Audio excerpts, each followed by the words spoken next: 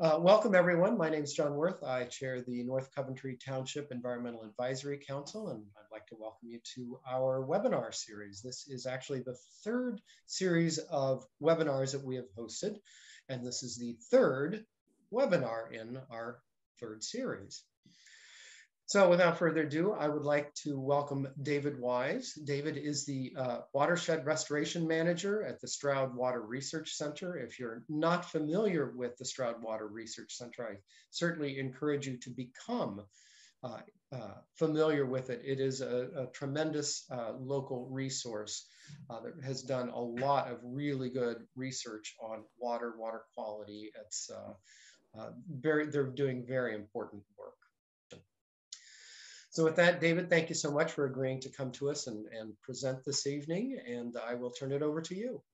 All right, thank you, John. And I served on my local township's planning commission for a number of years, and I will say hats off to the brave souls who come out on a weekday evening for the good of their community. So I know the price that is paid to be active in our communities for things beyond compensation.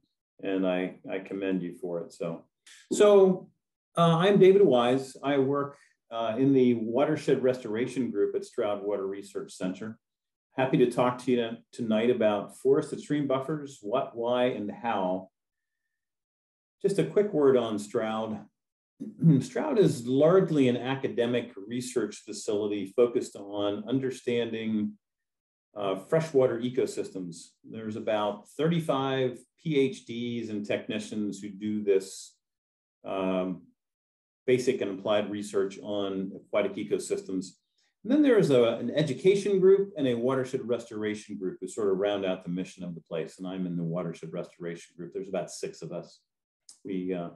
Much of my time I spend working with landowners, often farmers, providing resources to do the conservation they're willing to do if the price isn't unaffordable for them. Quick outline of where we're headed tonight. Very briefly, what is a forested riparian buffer, why they are important, and I hope I will share something that is new and different for you tonight on that second question. And then the third point, how to establish forested buffers successfully. We've been doing this for about 20 years. The team that I work on, and Bern Sweeney, our former director, was doing this before then. So what's a forested riparian buffer? Riparian simply means near water. So a riparian buffer is a forested area near surface water. Technically, if it's not at least 35 feet wide, it's not considered a forested buffer. It would be a use exclusion, or it would be streamside tree planting. 35 feet is a minimum to be considered a forested buffer. And with apologies to Texas, I will say for buffer restoration, bigger streams are not better targets in this definition of a forested buffer. I want to point out some of the attributes.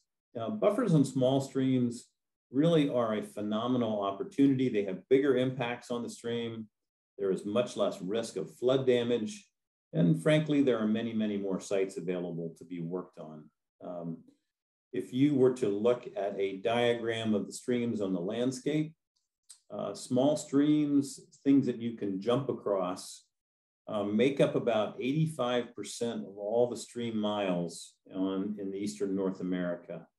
And so these really are the capillaries of the landscape. They are the places where the exchange of good things between the land and the stream, and bad things between the land and the stream. It's that space where that interface space, that capillary sort of network on the landscape. So the small streams really are important. And then while we're talking about buffer definitions, just a quick word about width. You're looking at a clip here of a journal abstract that was published in 2014. And it was Dr. Bern Sweeney and Dr. Dennis Newbold, 2 of our best minds at Stroud Water Research Center. They've reviewed more than 200 academic papers. It took 3 years. And what they wanted to ask was, how wide should a forested buffer be? And they looked at these 200 plus papers, and they specifically looked at 8 factors: nitrate removal, sediment removal, the habitat dimensions that I'll say more about later on, channel erosion control, temperature control to keep streams cool, woody habitat, macroinvertebrate health, the bugs that live in the streams, and fish health. So they looked at, to optimize all of these 8 factors, how wide should a buffer be? And the conclusion they reached is that a 100-foot buffer per side is a desirable and defensible sort of width. So if you were in a township context and were to experience, for example, a legal challenge to a buffer ordinance, there's good science. And this journal article is part of that to say that, hey, 100 feet per side is a scientifically defensible buffer, that you're not being arbitrary and capricious. What's wrong with this supposed buffer? Well, it's too narrow and there's too few trees. And the tree that's in there is not native. So this is about 3 miles upstream from a public water supply, and there is no chance that the agricultural chemicals being applied to keep the pests out of the corn, there's no chance that that is not being consumed by the consuming public further down the pipeline. That buffer is simply not nearly enough to do the job society needs it to do. So second point in the outline, why forested buffers are important. You guys are here with an interest in forested buffers and an interest in the environment. I don't think I need to spend a lot of time touching on many, many things that you know to be benefits from forested buffers. So the Swiss Army knife, a buffer does everything. It cures the croup. It relieves dysentery. It will cure baldness. Buffers will do everything we need them to. So you've seen many of these. You're familiar with many of these. I do believe that our society does need to sit up and take notice in a particular area of buffer modality, in a particular area of buffer action. The green arrows represented on this buffer allude to the filter or the barrier, the filtration function of buffers that we all know, and there's hundreds and hundreds of studies on this question of buffers as barriers. What I want to offer to you tonight as a new insight is that buffers transform the stream that they surround in ways that multiply the ecological services that the stream itself is providing. And as such, they are more than barriers, they are more than filters. Our former director, Bern Sweeney, I said, Bern, on a as best you can scale, give me a sense of how much work buffers do for water quality by this multiplying of in-stream ecological services, in-stream ecological processes, as opposed to just their filter barrier. And he said, David, he said, it is really hard to know, and it would depend on the parameter. He said, but I would say for nutrient and common agricultural contaminant processing, probably the in-stream functionality is on par with, or perhaps slightly exceeds, the filter barrier function of the buffer. And I was a student of water quality from my undergraduate years through graduate school years. I was in my 30s at the Stroud Water Research Center in the audience, my first hearing of this, and to learn that these processes are being multiplied to that extent was something completely new to me, and I was dumbfounded by that. So maybe that's something new for you. So that was published in September 2004, the Proceedings of the National Academy of Sciences. That was the seminal article that Stroud published on this topic. And in short, here's the science that they did. This is a diagram of an aerial view of woodlots in Chester County, Pennsylvania, and the stream systems that flow in and out.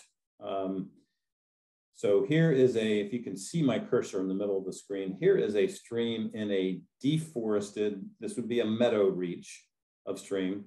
And then it enters a woodlot, and then it flows through the woodlot, and then it goes back out of the woodlot on down and enters another woodlot. So our society has created this de facto experiment on the landscape that the Stroud scientists simply capitalized on. Say they looked at this section of stream, for example, they quantified what was going on in the stream. Then they looked at this section of stream and they quantified those characteristics.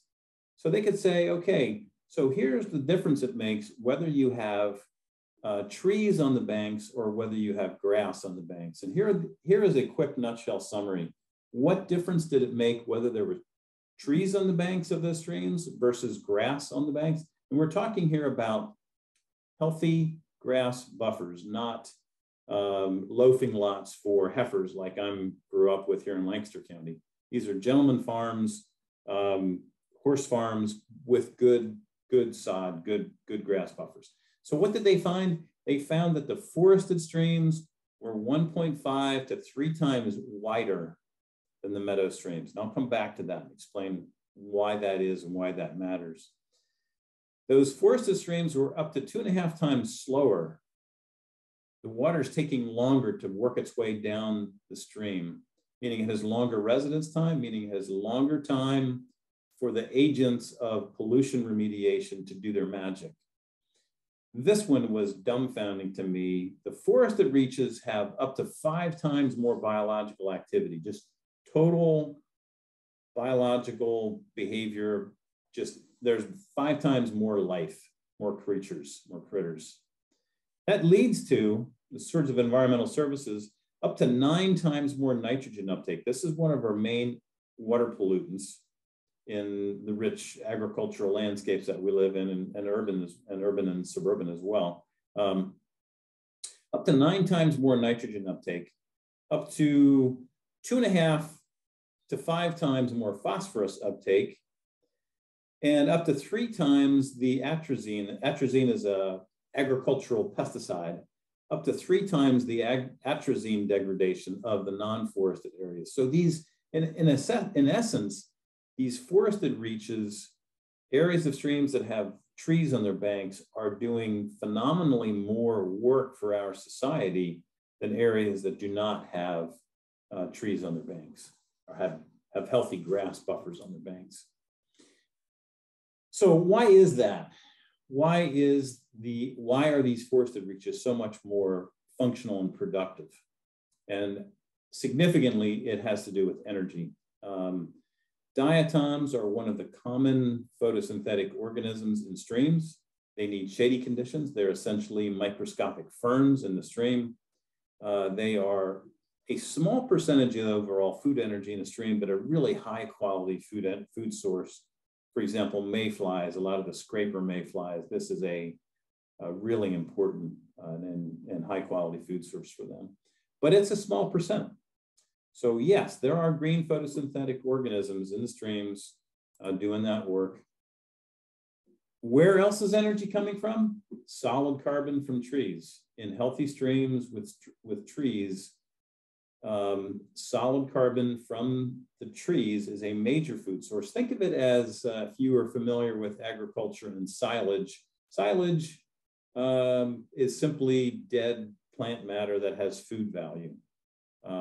Think of it as sauerkraut, is dead plant matter that has food value. So there's leaves, twigs, and pollen. Streams, being wet depressions in the landscape, they collect 5 times more leaves than equivalent areas of forest floor. But that said, even despite all that, this is only still about 1/3 of a stream's available energy to be productive of ecological services. And what you're looking at here in the photo, this is called a leaf pack. So these leaves, as the stream flows down through, they just stacked up there. And by the time February, January rolls around, those leaves have been consumed by a whole host of stream organisms that rely on them for their food source. So the main source, however, is not diatoms, it's not leaves and other solid carbon. The main source to drive a productive ecosystem in a stream, you're looking at it here in the photo, and it is watershed T.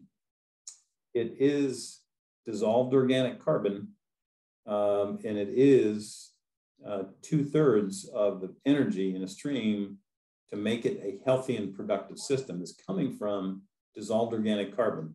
This dissolved organic carbon is a food source for microscopic organisms, particularly some species of bacteria, beneficial bacteria. They turn it into themselves. They are in turn consumed by microscopic animals, which are in turn consumed by slightly larger animals called macroinvertebrates, which end up being consumed by fish and on up the food chain. So a healthy system is driven by this watershed T. And if you look at the color of that water, that is T colored, and that is from the dissolved chemicals coming out of that forested landscape. And that is a rich soup of food for those organisms in there. This was completely unknown to me till I was in my mid-30s. I'm just dumbfounded that I could have gone through Penn State and University of Wisconsin in science institutions trying to study streams as best I could.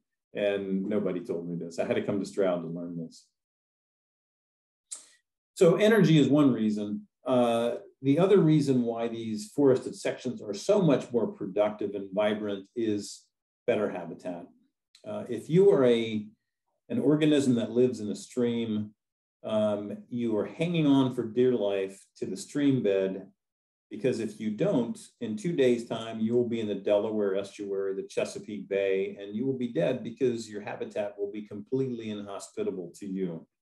So stream organisms have to cling to surfaces, and clean surfaces and abundant surfaces really become critical. There's also, and I will challenge you, observant souls on the landscape, I will challenge you to see if you can see this for yourself. Forested streams have more habitat. They not only have more and better energy, they not only have better bottom habitat, they simply have more habitat. So here's a stream just upstream of our lab outside of Avondale.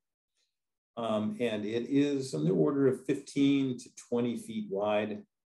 And if we go 200 yards upstream, this is the same stream. And the grass is exactly responsible for this disappearance of 2/3 of the stream ecosystem. The grass vigorously grows roots into the water. Those fine roots trap sediment. The grass roots into that sediment. And until the shear stress of the water and the high velocity that it creates in that narrow pipe configuration, until that shear stress is enough to strip the sediment out, the stream will keep getting narrower. So you can reverse this by planting that stream, and the stream will widen out again, just as you saw in that prior photograph. So what is going on is we have essentially lost 2/3 of the functional stream bed habitat from eastern forest, or sorry, from the eastern region of the United States through deforestation. It is simply the case that forested streams, because of shading out the grasses that narrow streams, forested streams are wider and have more habitat. So I work with a lot of farmers and I throw this at them. I say, hey, if you give a herd of Holsteins more and preferred foods, and you give them better conditions, you don't heat stress them, you don't cold stress them, you don't leave them out in the rain, better conditions, and you give them larger pastures with larger populations, larger herd size, they're going to be more productive. That herd is going to be more productive and make more milk. In the same regard, on the right side, a photomicrograph of a bunch of bacteria, the invisible herd given its preferred food sources, like that watershed tea from native trees, and given better conditions, the right temperature regimens for their existence, and given more habitat, wider streams with more area per 100 meters of stream, that invisible herd, like the Holstein herd, they're going to produce more of what they make, but in this case, they're making clean water for society. So this was a major milestone in my learning about streams, was that trees transform streams to be far more productive of the services that our society relies on them for. So two quick corollaries.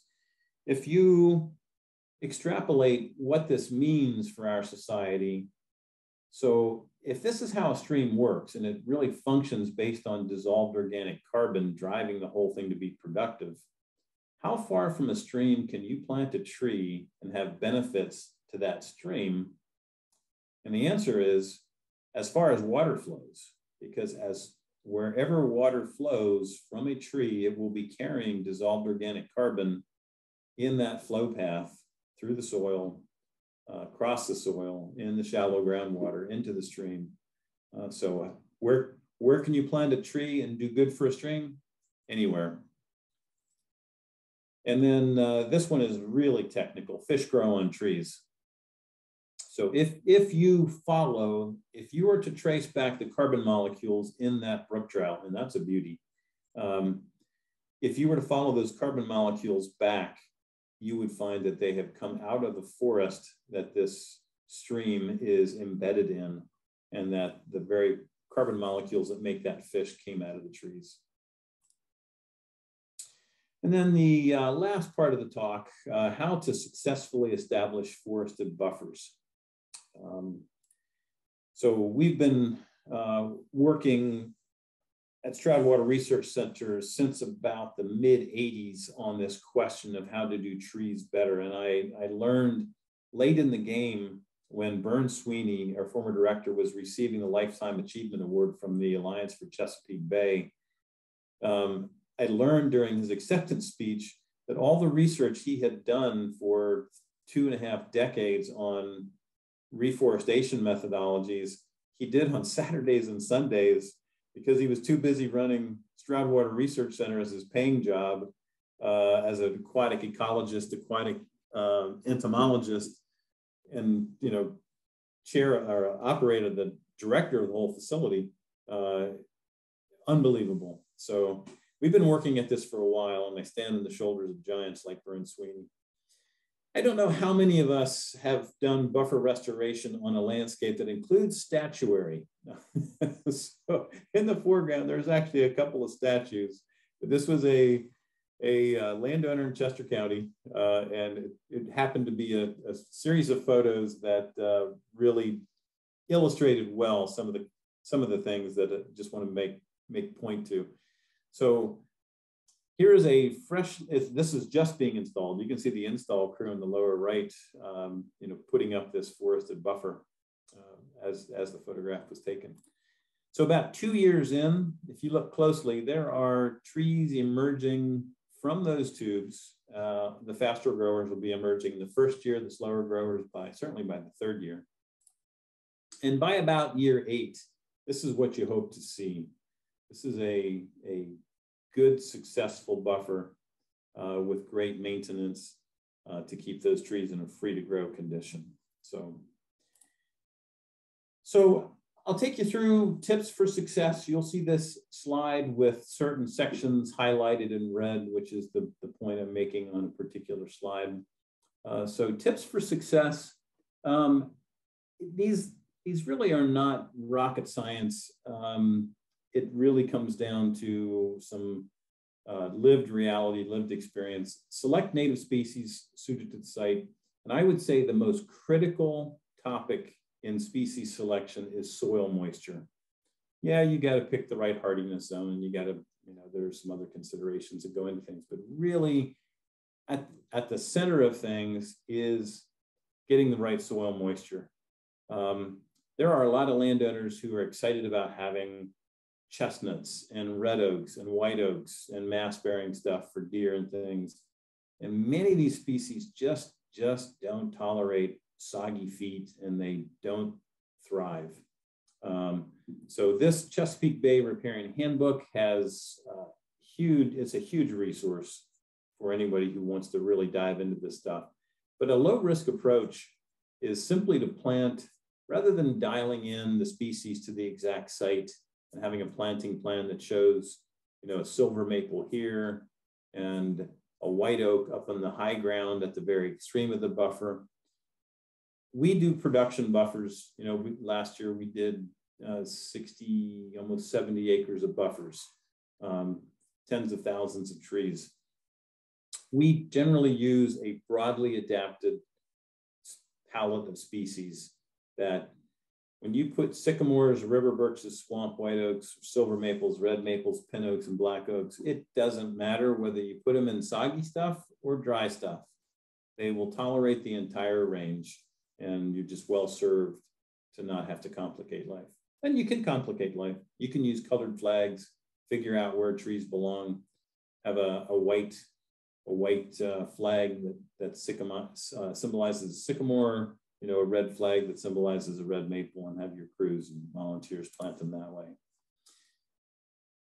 Second tip, my strong recommendation is that you use a 5-foot tree shelter with a burst feature, and that you simply leave those shelters on until the tree is 6 inches in diameter and is bursting out of the tube on its own. One of the tasks you will have is to keep those shelters upright until the trees are big enough for the tree to hold the shelter upright. But frost heave and deer strikes and floods have ways of knocking shelters down. And when a shelter is on the ground with a young seedling in it, it will pin the tree down, and the voles will move in very quickly, small native mammals, and they will eat the tree, and you will not have success. So which tube to use? This was a fool's errand for me. Back in 2007, I monitored more than 2,000 tree shelters, took data on 5 farms, got my share of wasp stings and burn hazel stinging nettles. And what I found was it doesn't really matter if you use a well-manufactured shelter, any of the 4 that I'm illustrating here, you will have good success. I would say in our part of the world, a 5-foot tube is critical because of the deer populations. They protect trees in the early going from deer browse. They protect trees in the later going from buck grub. And in the lower left, you see a photograph of a tree that is bursting out of its shelter. That's exactly as it's designed to do. I do encourage anybody who's responsible for a planting to monitor trees. There are some trees that possibly may struggle to thrive in a tight shelter sort of circumstance. But we've had the general palette of species we use, they'll burst out of them just fine on their own. I would encourage you to use the center hole net method. These bird nets are to keep birds from going down the tube and dying down there. And if it's several of them, they can produce enough ammonia in their decomposition phase that they can kill the tree as well. So it's a double loss. It's often bluebirds. So that net keeps the birds out. For many, many years, we saw nets being installed with a tassel center bottom. Don't do that. The chances are, in my experience, is that nets, in the best of intentions, aren't taken off in the right timing. And the result is the leaders of the trees get twisted up like in that bottom right photo. And if you use the center hole method, we found out it'll reduce tangling by about 75%. So you can, even if it's neglected, and I don't recommend that you neglect them, but if a net gets neglected and is not taken off, with the center hole method, the tree has a fighting chance to find its way out. I would encourage you to leave the shelters on until the tree is 6 inches in diameter. This is heartbreaking. So here's a 4-year-old tree, 4 inches in diameter, and a buck has come along, and the odds are that tree is going to die back to the ground. It'll send up sprouts from the root collar. Whether those new stump sprouts turn into anything is, they're all subject to deer browse and future buck rub again. So it's heartbreaking. We had a landowner this spring with 11 acres of forested buffer, hundreds and hundreds of trees. He took off his shelters on 3-inch diameter trees. And by the end of 3 weeks, almost half of them were rubbed and looked like this. It's devastating because he laboriously took care of these trees for 3 years, and he took his shelters off too soon and had a terrible disaster. So we did some research on this. Stroud, one of the fun things that I get to do as a sort of a science nerd is get to overlay some questions of research of reforestation methodology. We get to overlay some questions on our restoration plots. So one of the questions we wanted to ask is, okay, for years since 2006, the best professional judgment was take the tube off when the tree is about 2 inches diameter at the top of the tube. Well, that turns out to be way too soon. So we followed trees. This first group, we followed the trees for 3 years. When it got to be 2 inches in diameter, we fully removed the tube. We followed another group of trees that we took a case knife, we split that tube from top to bottom so it wasn't strangling the tree, wasn't tight, but we left it on, we left it in place. And a third batch of tubes, we followed trees with shelter simply left in place. And here's what we found. So look at the gray bar. This is year 3 data, fully removed shelters. On the vertical axis is what percentage of those trees got rubbed by deer.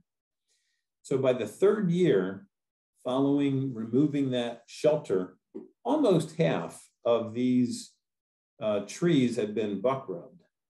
And the ultimate mortality is not clear, but we had trees that were 15 and 18 feet tall that died back to the ground and produced stump sprouts in subsequent years. Whether any of those sprouts turn into anything meaningful for reforestation is an open question. So where we fully split the tube but left it in place, by year 3 again, we had about 10% of the trees rubbed, and they were not rubbed as badly. They had much better chance of surviving and healing over again. And where we left that tube in place, intact, simply sort of a neglect treatment, we had exactly 0 trees out of 426 rubbed by deer. So that was a pretty clear data set, and that is our guidance. And I've talked to people since then on how big the trees have to be before deer are done rubbing on them and doing damage. It's about 6 inches. I've heard that now from multiple people, that under 6 inches, deer can still do damage and put trees in real peril through buck rub. Next tip for success, protect your trees from voles. Voles are small native mammals. They're critical ecologically. They are food for anything that flies, runs, or crawls. Snakes, hawks, foxes. I've seen great blue herons eating voles up in cornfields on my neighbor's field. Voles also happen to do a lot of real serious damage to trees. And I have lost more trees to voles in my years of reforestation work than I've lost to deer. For about 2 decades, this technique, this herbicide spot, 3-foot diameter around a sheltered tree, this has been the gold standard of how to do protection from voles. Voles are keenly sensitive to light levels. They will not go out into open areas for fear of being eaten. And this is a very effective way to protect trees from vole damage. This technique, using stone mulch instead of herbicides, is becoming our new standard method. And we were interested in getting away from herbicides, and this technique seems to be working quite well and is meeting our demands. That stone is not any stone. It's not clean stone. It is a stone called 2A modified. So it's a mixture of real fine particles up through about 1-inch diameter particles. So this knits tightly together. There is no there are no voids for the voles to go crawling in as you would get with like clean stone of, you know, inch or 2-inch size. It's simply Swiss cheese for the voles to run through. See if I can get this video to work. So this is not high-tech stuff. So we get the stone on site with a skid steer. A fellow puts 2 shovels full of stone on, levels it off a bit. You're going to see him pat it down. You don't even need to pat it down. The next rainstorm will do that. So that's it. That's high-tech stuff. So we did the head-to-head trials. We did the science. We took sites where we treated trees in tubes with 36-inch herbicide spots. That's the gold standard for 2 decades. We treated another bunch of trees with a 20-inch diameter by 2-inch thick treatment of 2A modified. That's about 40 pounds of stone. That's a lot of stone, and hauling that to the site is a job if you're going to bucket it there with 5-gallon buckets. So we also wanted to ask, can we get away with less stone? So we did a 12-inch diameter treatment of 2 inches thick of that 2A modified, and then we had to wait and take data. This spot got sprayed twice a year for 4 years. This stone got installed, and nothing more was done. I mean, we mowed all the sites several times a year, but there was no herbicide work done around these treatments. So here's survivorship data. 4 years in, here's your 36-inch herbicide spot. We had 80% survival at the end of 4 years. That's pretty decent. With the stone, we actually had statistically significantly better survivorship, the 20-inch diameter stone treatment, 90% survivorship. And then in the 12-inch stone, the survivorship was essentially statistically a wash with the herbicide. There's a tendency towards not being as good, but not surprising. That's only a 12-inch free-to-grow area versus this cushy 36-inch free-to-grow area. So that's survivorship. So the trees are surviving really well with the stone mulch, as good as the gold standard statistically. Growth-wise, the growth of the stone with a 20-inch treatment is as good as the herbicide spot. And the 12-inch stone is not quite as good. That's statistically not as good as the herbicide. And for me, I'm not too concerned about giving away some growth. One of my besetting issues in our rich southeastern Pennsylvania environments is trees that grow so fast that they wreck themselves. The top growth exceeds the strength of the stem and they flop over. And the mowing crew comes in and the trees are flopped over and laying on the ground. They've broken the tie, they've broken the stake, they've kinked the shelter. And the mowers say, what am I supposed to do with these trees laying on the ground? And there's really not a good fit. So I'm content to give away some growth. Survivorship is a very different question. So we came into this looking for a way to effectively grow trees that didn't rely on chemicals. What we didn't know is we were going to save money. So this 36-inch herbicide spot is almost $1 per treatment for those 8 treatments, twice a year for 4 years. That's 8 mobilizations. That's a lot of things to keep track of over 4 years in terms of workload tasks. The one-time treatment with stone mulch was about $3. This happened to be when I asked the contractor for a 12-inch ring, he gave me 15. He said, David, that's two full shovels, don't complicate my life. He said, the stone is $6 a ton. We're not worried about the stone. I said, Bill, I can live with that. So we do this one time.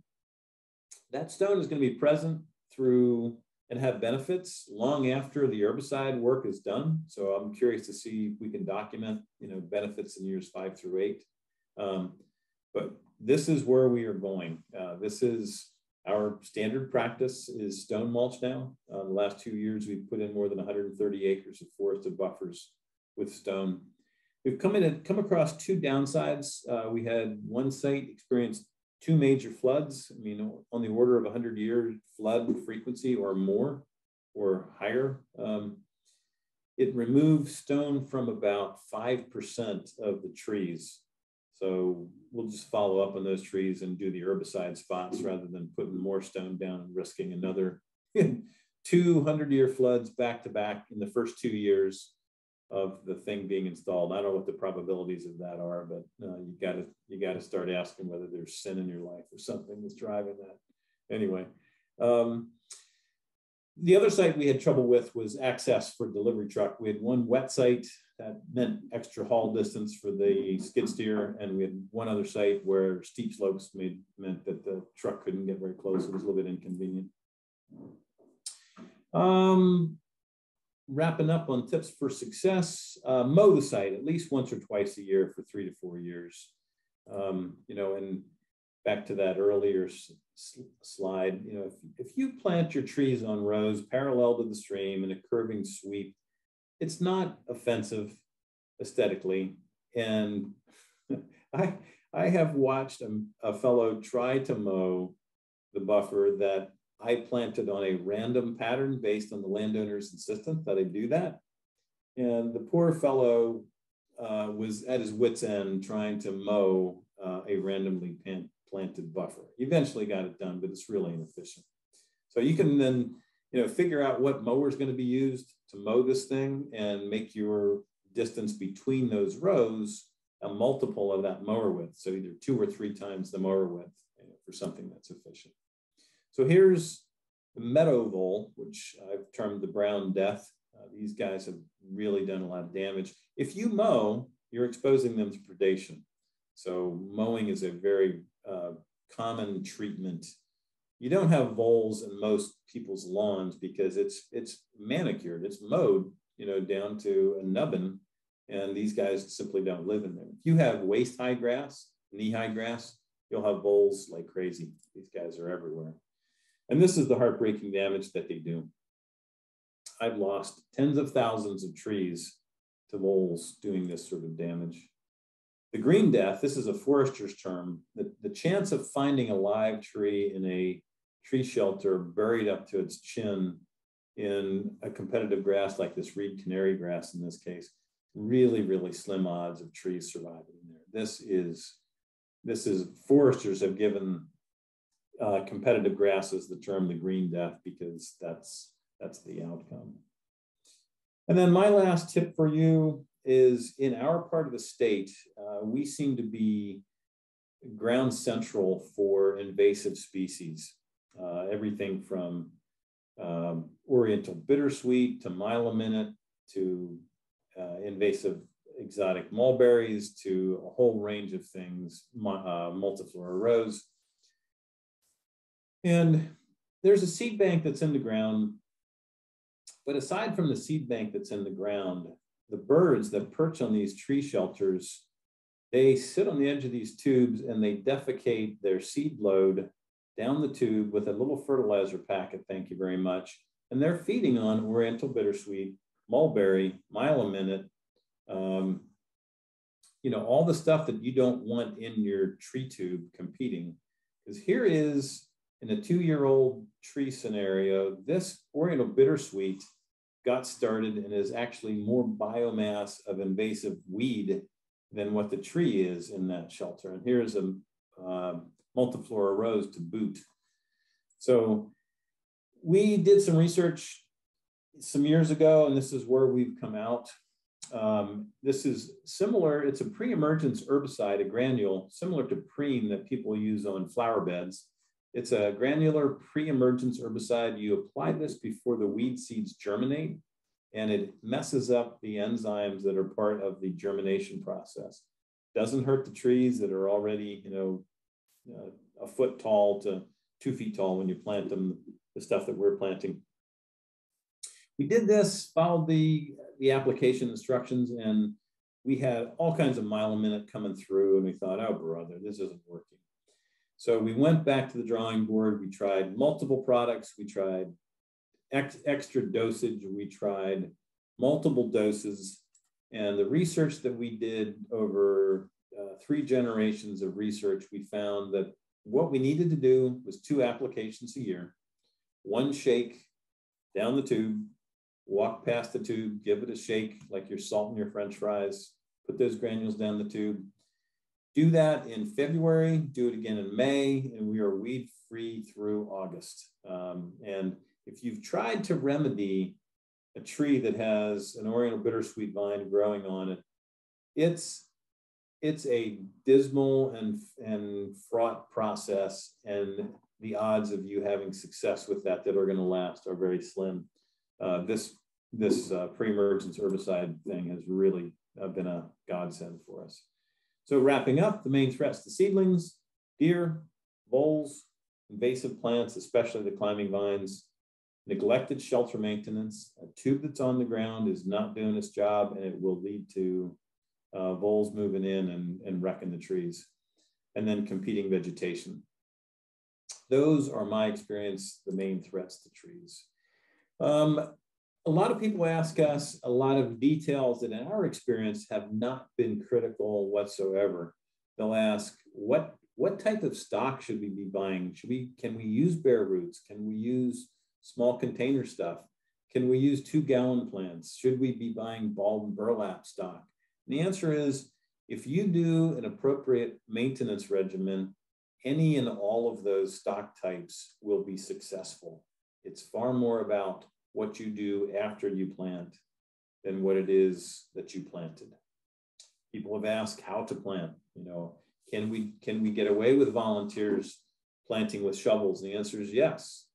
And if you have access to contractors and augers and dibble bars and hodads, they'll also all work if they're done properly. Sometimes some of these are easier to do. Like, for example, if you're working with volunteers, having the holes pre-augered and using containerized seedlings is a sort of a foolproof way to get good success. How many to plant?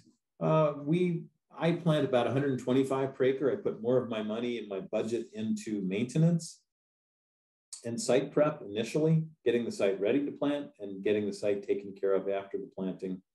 Less concerned about how many trees I have than more concerned about that they thrive and that they live.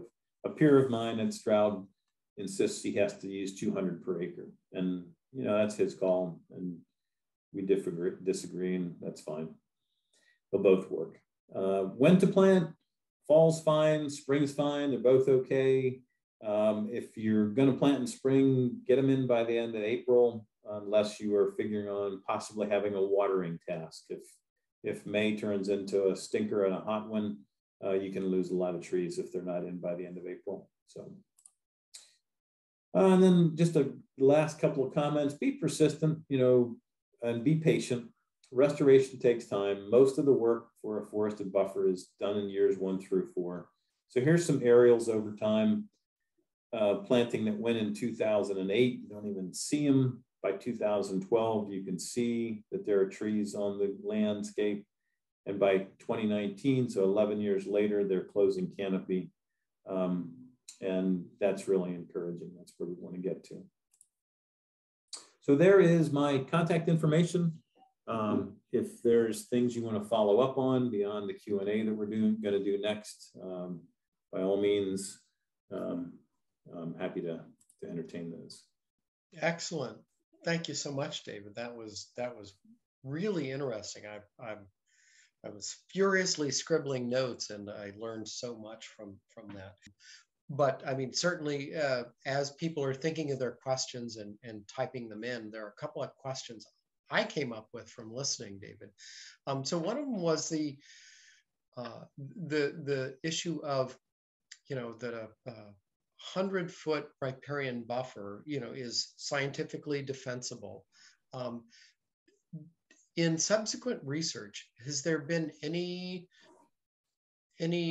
clear trend as to if there should be in the 100 feet from, the stream, out through the barrier or the buffer, any certain plants that are better, for example, close to the stream versus, out at 100 feet? Or is it just a uniform, anything wooded and shady is good? Yeah, that's a good question. And the art of planting is as much an art as it is a science. Sure. There are some contextual realities that come to bear. For example, if the stream is actively moving and you're concerned about bank erosion. And I will say, I think our society is fixated on bank erosion in ways that are beyond healthy. Streams move. They've always done this. They will continue to do it. Accelerated erosion can be a concern, particularly because we insist on putting infrastructure and human encroachments into what's really the stream's prerogative to meander back and forth over time across the floodplain. But where you are concerned about stream migration, to put a lot of very aggressive shrubs in that near stream zone, even putting live stakes on the face of the bank, can be an effective way to get a very high density. That if you can get shrubs in that immediate bank environment that are thick, they will create enough roughness that, like the grass that I talked about earlier, they will trap debris, and you will get you will get into a bank building as opposed to a bank eroding sort of context, or at least slow down the erosion process. For me, the other thing that is very common in buffer layouts is if I'm working next to crop ground or next to production hay ground, I will try on the outside of the buffer to step down the height of the plants so that I'm not putting a sycamore that's going to get to be 120 feet tall out next to the cornfield and create, a 60-foot canopy over that's going to be a problem for equipment, for shade, for growth. So I'll in the last 3 rows, I'll start stepping down to things that might not get any higher than 30 feet, then not any higher than 25 feet. And then the outside row, I'll be putting in shrubs that may top out at 12 feet or 10 feet or something like that. Yeah. So that the shade essentially stays on the buffer, not on the production ground next to it. Right. So, and that can help with that sort of a dense outer layer can help with the invasive and managing invasives that, as the light penetrates under the trees, you'll get more invasives because of the more sunlight. Survivability of the new tree planting, we're told that 50 to 60% is the best you can expect. With that recommendation, we see with your recommendations, would we see survivability higher than that? Yeah, and we've tracked about 7,000 trees that were planted around 2016. And using the methods that I've recommended to you, whether it's herbicide spots or whether it is the new stone mulch technology, we will see survivorship in the low 90s through 4 years when it is Stroud staff and Stroud contractors doing that maintenance. And where we have the landowners doing it and we're simply doing checks, it'll be between 82 and 92% survivorship through 4 years, just depending on how thorough they are and how conscientious they are. So you can expect, 80 to 90% survivorship with the sort of approaches that I've shown you. All right, question from Carol. I've seen river birches and 3-year-old river birches in tubes in full sun be completely unable to remain erect when removed from the tubes. So with a trunk diameter, or with a trunk AB 6 to 8 feet in height, they flop over onto the ground, bending like, and okay. So how long would it take for them to develop whatever they need to strengthen their trunks and remain upright? Yeah, and Carol, this has been. Did I get the name right? Was it maybe yes. Karen? Okay. Anyway. Carol. Oh yeah, Carol. There it is. Carol, you put your finger on a great question. I've been working on research questions for about 15 years now, and this is one that has eluded me in terms of answers. We have tried vented shelters. We have tried using heftier stakes. We have tried putting holes in shelters to increase ventilation. I have a few remaining ideas that we're going to be working at over the years ahead. I have heard a number of people say, David, what you need to do is let that tree move in its early development. These wooden stakes that you're using, particularly when you went to your 1.5 by 1.5 inch stakes, thinking we need stronger stakes to hold them up when they want to flop. He said, you need to let those trees move. When they move and they experience stress in their early stages, there will be hormonal responses in their tissues that strengthen the stems. And essentially you're protecting them from the movement that would remedy the problem. So some people have said, if you use a fiberglass stake that will flex in heavy winds and whatever may be going on that is leading them to move about. I've heard one woman from Vermont just in the last month say, I bet you're tying your zip ties really tightly. I said, yep, because we don't want the wind to be shaking these things and abrading the stems. She said, I leave my ties loose, particularly the upper tie. And as that thing flops around, that has for me eliminated the flopping issue.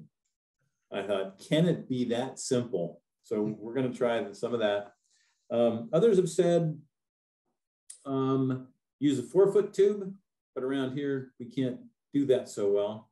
Trying to think what else. Oh, and I had one conscientious soul who went back with a case knife and cut 4-inch by 6-inch holes, 2 of those, and each and every shelter.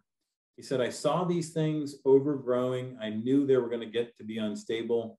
He said, I cut those really large holes in and it shut them right down. They slowed down, they strengthened up, and they didn't flop over. So, and I'm reluctant to put holes in that size because that's the size that cavity nesters will go in and get trapped in there and die.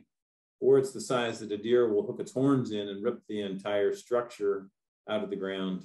So we haven't gone to that solution, but that's why we're trying the vented tubes and the extra, we actually custom drilled 7/8 inch diameter holes, a series of 8 of them, trying to get increased airflow, thinking it would slow them down, but it didn't get the job done. So great question, Carol. Try the fiberglass stakes. Try leaving the ties loose. Those are my next things I'm going to try. So that's, right. I'm sorry, I went off mute for a second. I'm sorry, because I just want to ask the end of the question. So that's great, right? It all is on the principle that trees need to be buffeted by the wind in order, as you say, to stimulate the hormones. But will a tree who got to that point be able to strengthen if perhaps the tube is, if it's given that shifting ability to shift while being supported? Do you know if it can recover? Yeah, and I think the best thing to do is to take some of the weight off, remove a lot of the side branches. That's a tremendous amount of work. I've heard mixed reviews, and you should talk to somebody like an arborist. If you were to actually coppice the thing and take the top out so that you relieve that weight on there, if you take the central leader out, I'm not sure. I've heard mixed reviews on whether that's advisable and whether that's going to create a structural instability later on the tree's life. At that point, I can't answer that. You can cause double leaders, but you can trim a double leader out. Just come back and cut off one of the sides. Thanks, David. Those are great points. Appreciate it. That's not an easy problem to solve. Once they flop, it's a challenge. Right. But I mean, that's one of the great things about the work that you're doing is that you're talking about evidence-based ways to improve survivability for these planted trees in a riparian buffer, and that's we're sure trying. Well, you've done a lot along those lines. So, okay, we have another question. Chris asks, farmland can be a major reason for having an impaired designated stream, as we all know. How have you been successful in convincing farmers to install riparian buffers? So how do you convert them Yep. to, rather than, more land for their crop or their livestock, how do you convince them to put in a riparian buffer? The majority of folks that we interact with and work with, and frankly, the majority of farmers on the landscape are people of goodwill and good conscience and have a conservation ethic that undergirds what they do. What is difficult is it's difficult for them to be profitable. In American agriculture today, profitability is a serious, serious challenge. So typically we are approaching farmers, certainly covering the costs of buffers that they want to install. And more often than not, we are incenting the installation of those buffers. For example, one of our projects right now is we will do the comprehensive nutrient management plan that is a complete roadmap. It's about a $15,000 cost to have an ag consultant go out, develop a complete strategy for comprehensively treating all of that farm's conservation needs as a roadmap to figure out what needs to be done, how much it's going to cost, and that becomes a basis for an application to whether it's Growing Greener, Penvest, USDA, wherever, those CNMPs they're called, that comprehensive nutrient management plan, that roadmap becomes a quick and ready way for an ag consultant then to queue that project up for public funding. In order for the farmer to get that $15,000 plan from us for free, that we'll pay that, we ask that they do forested buffers at least 35 feet wide on all their streams. And we've had a brisk trade in that concept. Years ago, we had created an incentive system where we gave the farmer $4,000 for every acre they put into forested buffers, but that $4,000 could only be spent to implement conservation practices as part of a conservation plan on the farm. Other times, when we control the resources, we'll simply say, like when the Obama administration had the American Restoration and Recovery Act, the federal stimulus, we tied into $14 million. I was working at Chesapeake Bay Foundation at that point. We worked with 43 farmers. We said, we will pay for everything that your conservation plan calls for on the condition that you do forested buffers. And we had 113 farmers interested. We had 3 say, if I got to do a buffer, I'm not interested. The other 110 said, yeah, bring on the buffer. If that's the price of getting these funds, we'll do that. And we ended up doing 43 farms with the funding that we had, the 14 million, and did a whole lot of buffers. So we incent it. We certainly, it requires, the messenger has got to believe the message. Yeah. The ag consultant that does a lot of our work, this fellow did his master's thesis on forested buffers, and he's an ag consultant. So he believes this. He believes that forested buffers are just part of a responsible modern farm approach to agriculture. And that's Team Ag Incorporated in Ephrata. And they go on a farm and about 8 out of 10 guys, they can talk into doing forested buffers when it's part of an overall funding package for all the conservation work that they need. So it takes a messenger that believes the message, and it takes resources, and it takes an ability to meet the farmer on a economic basis that works for them. Mm-hmm. All right. That's helpful, David. A lot of our farms are already preserved under agricultural easement, so the challenge is coming up with the right kind of incentive that appeals to them. Yeah, David, thank you so much for all the information you shared. It was really, certainly I learned a lot. I think everyone online did. It was gives us some new things to think about as we continue to try to establish some riparian buffers, wooded buffers on some of the public lands that we own in North Coventry Township. So thank you for everything that you've shared with us. Thank you, John, for the opportunity. And I'm again, hats off to the souls who are here on what would otherwise be a time to put your feet up and relax a bit. So thank you for your commitment to your communities and to our environment. It's going to take all of us doing some Herculean tasks in the years ahead to keep things on the rails for those that come after us. Indeed it will. Thank you, David. Thanks everyone for joining us, and good night. Good night.